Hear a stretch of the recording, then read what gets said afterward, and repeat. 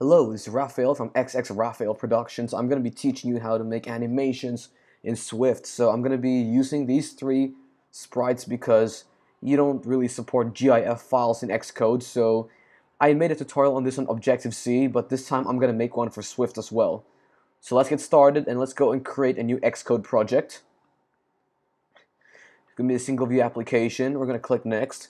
I'm going to call mine animation tutorial, which makes sure the language is also set to Swift because that's the programming language we're going to be using.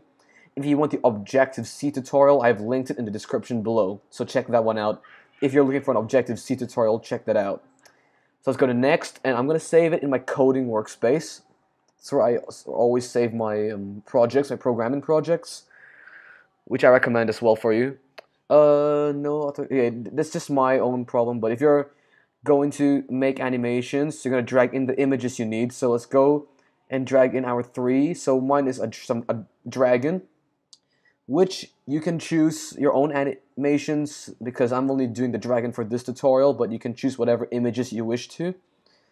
I can make my application portrait as well. I don't really need it to be landscape. Let's head over to main.storyboard, and we're going to drag in an image. So let's go over here.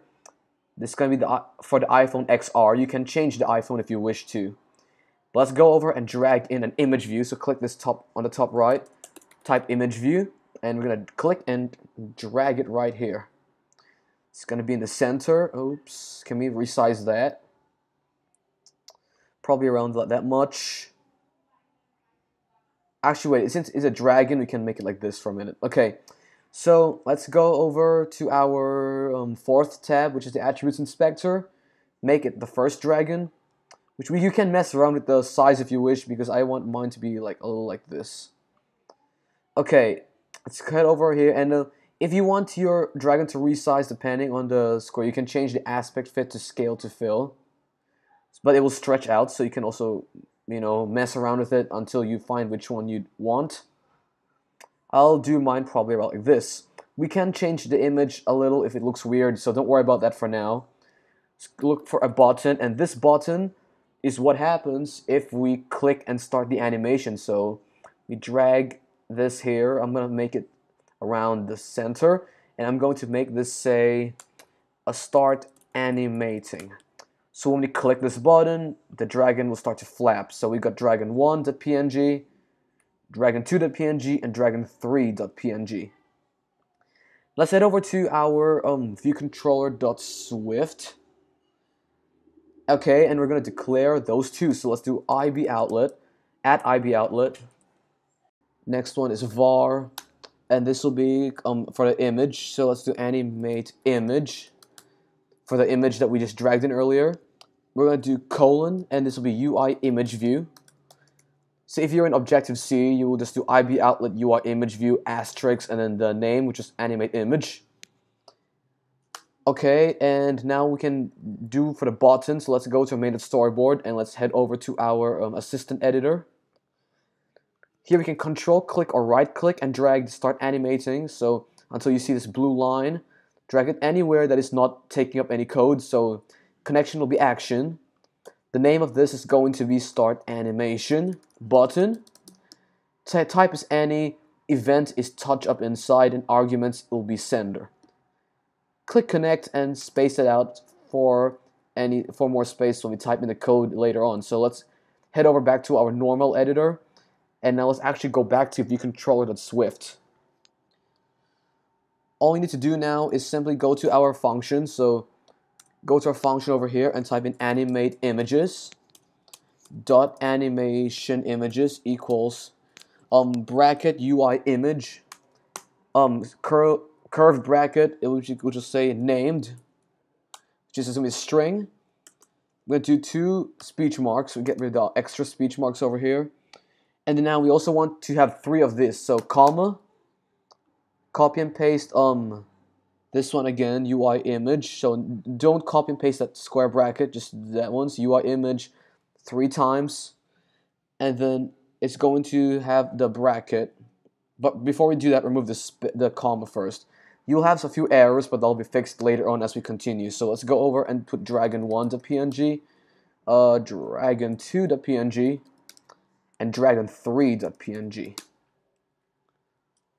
Let's close that bracket over there. This can be a little confusing at first because there's a lot of code going on, but make sure you got everything right. So do as question mark and then type, make a bracket and put UI image.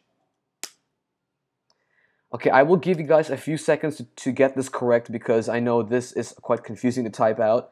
So make sure you got that right at first before I continue.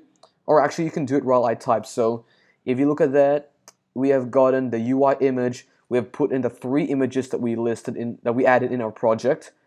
And they're Dragon 1, Dragon 2, Dragon 3.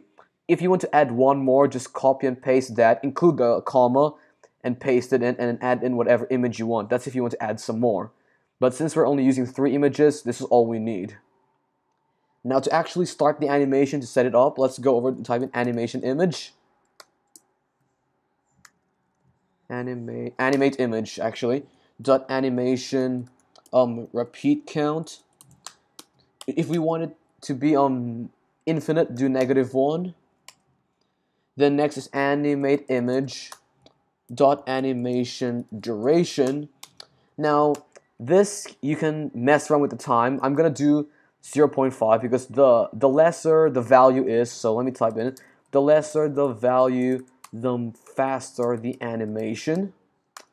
So basically, if I put this to 1 or 2, it'll be slower. If I put it to like 0.5, 0.4, it'll be much more faster. Now to actually start the animation, let's do animate image dot start animating.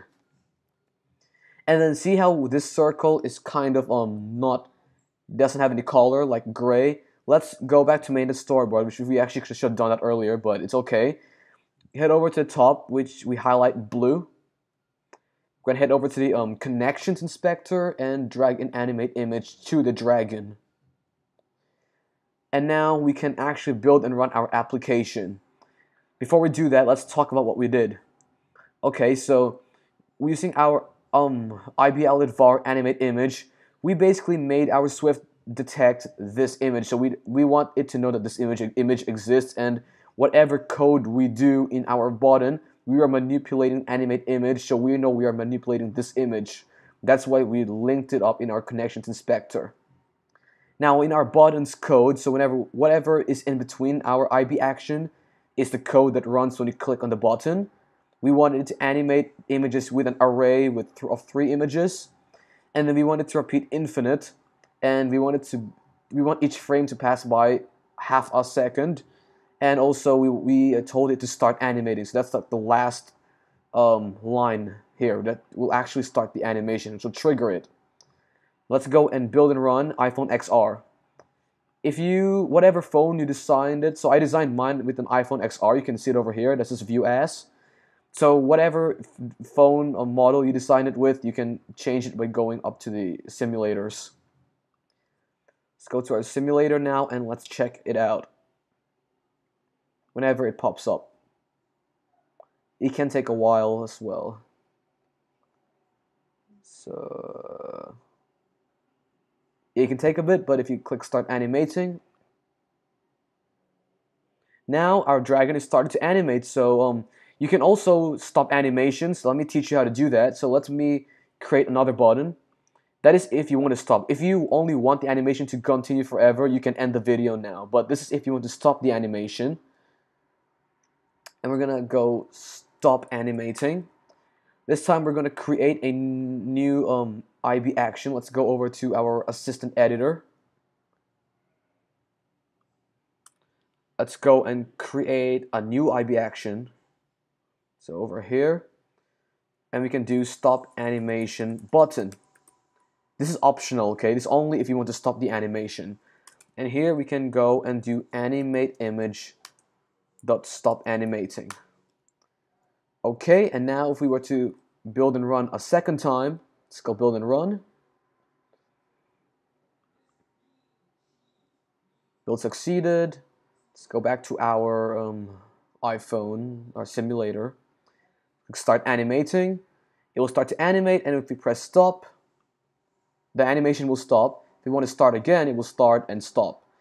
So that is how you animate in Swift. So thank you very much for watching. If you like this video, leave a like, and also tell me more that you want to know about Swift. I did make a Swiftify tutorial earlier as well. If you want to see it, you can. I'll link it in the description below, how to convert Objective-C into Swift. I will see you guys in the next video.